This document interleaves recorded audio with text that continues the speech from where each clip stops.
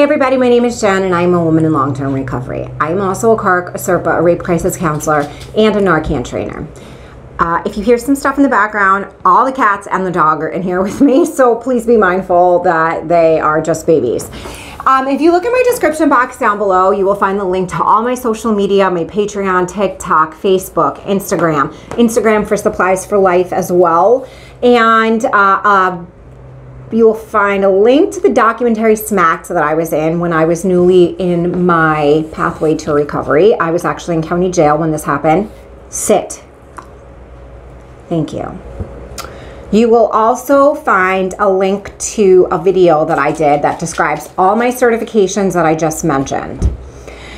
So also, as always, Amazon Go Bags wish list is up and harm reduction wish list is available upon request. So please, if you have any questions, feel free to reach out. Today I'm going to do a story time, a prison story time with you guys. So I actually forgot about this one until Jess and I were just on the phone, and I was telling her about it, and she was like, "Bitch, you need to go record that. That's funny as fuck." So here we are. So this happened in 2007 while I was in Albion Correctional Facility, and you know, you make like your group of friends that you become friends with, and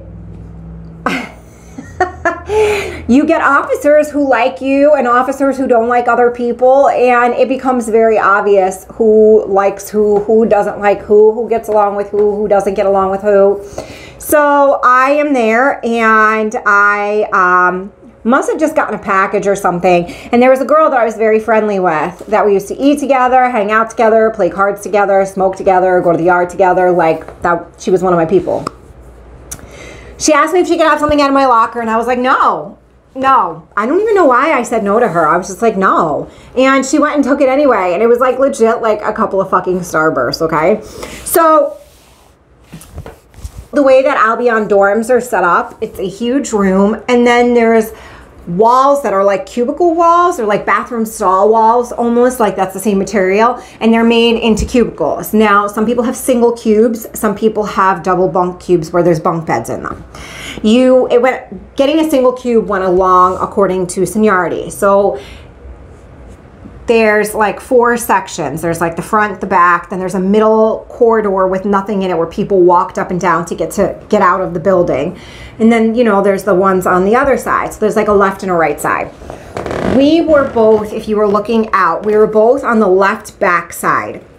She was in the corner closest to the main corridor, and I was a few in, so her and I were catty cornered. So I'm in a double bunk and she's in a single cube. We're arguing. She's standing at, like, she's leaning on her cube wall, like her doorway of her cube wall. And her and I are bickering back and forth, right? And all of a sudden, this officer, he walks in and he sees us arguing. So he walks over. I mean, and like, we're not like arguing like we're getting ready to throw down. Like, we're bickering. We're bickering. Like, she's my friend. We're bickering. And he walks over to her and he was like, "You fucking yelling at her?" And I don't even think she knew what was going on, because neither did I. I was like, what? Mind you, this is like my first 3-4 months in prison, okay? Ever. I'm a baby still. So she's like, I don't even think she says anything, because we're both so taken back by his, like, how upset and how mad he is and how much he's yelling. So she has her hands in her pockets, right? Because state pants have pockets. So she has her hands in her pockets.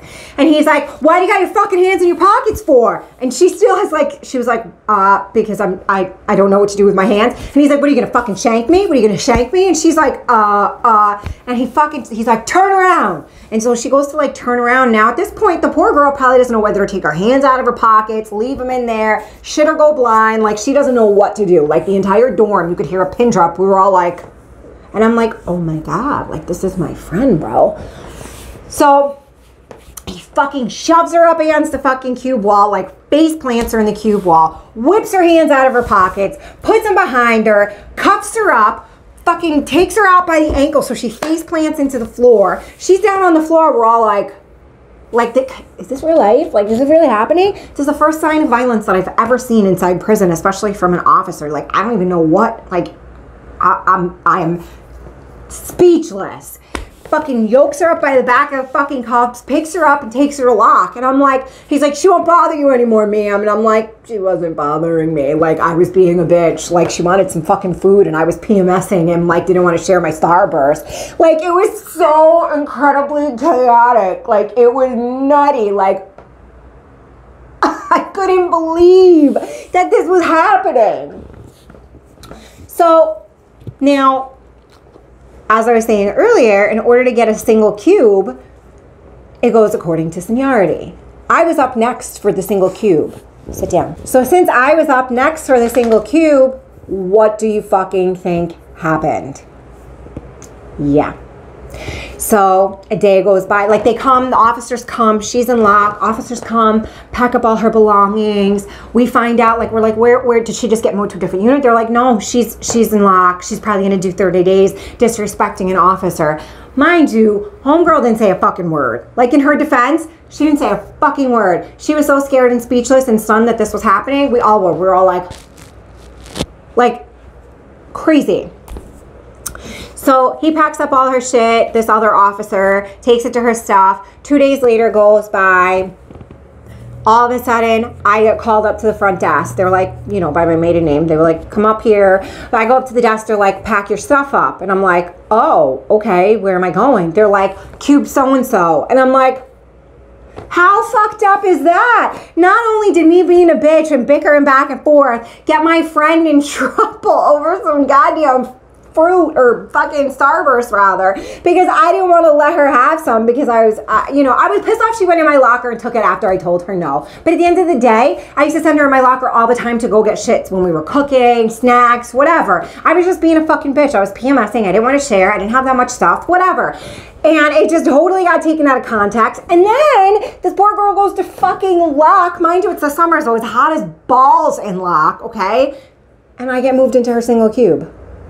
How crazy is that? So not only did my poor friend get kicked out of the fucking unit, went to lock over nothing, like nothing, and then I got her fucking single cube. Like, poor thing, like 30 days later, she comes out of lock. She doesn't even want to look at me, which I can't blame her. I mean, we patched things up and I still talk to her to this day.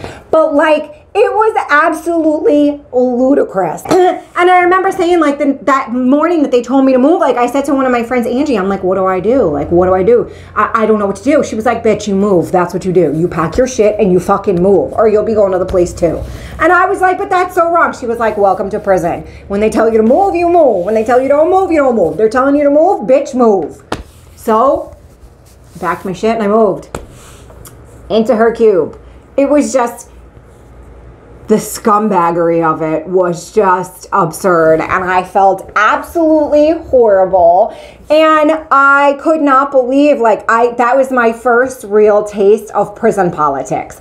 That is when I really learned how things go down in prison. And for some reason, this officer took a shining to me, and we would always chit-chat, and he was always very nice to me, and I was very young and very naive and didn't understand how prison really worked. Like I said, I had only been there for a few short months, and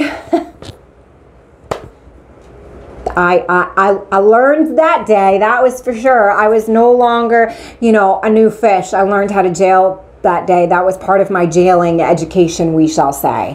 And this is literally, that is a prime example of how jail works, how prisons work. And I moved immediately because I was told to. I was scared. I did not want to go to lock too.